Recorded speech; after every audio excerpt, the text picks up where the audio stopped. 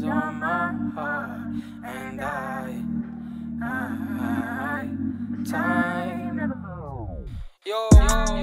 Eventually I'll make some fat cash, but I remember when my music it got laughed at. Trying to get involved and be my friend, well you're a madman.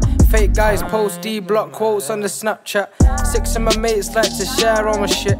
The rest of my mates like to air on my shit. Nowadays it feels like nobody wants to live nice, so sit tight and wait cause they don't care for that shit. All they talk about is trap.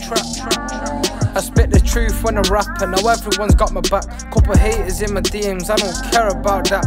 No work ethic bro, I find that shit kinda mad. All the hate in the world and that still wouldn't stop me. Name one younger that could ever fucking top me. Honestly I still think honesty is the best policy. Bare lies in the industry, somebody needs to stop it please.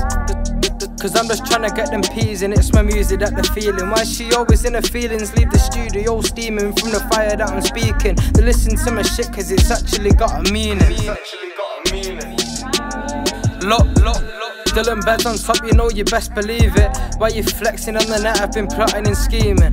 Day and evening, one horse is on my keyring. Aiming for the top like a sniper with the laser beaming. While you're on your laptops watching gaming streaming.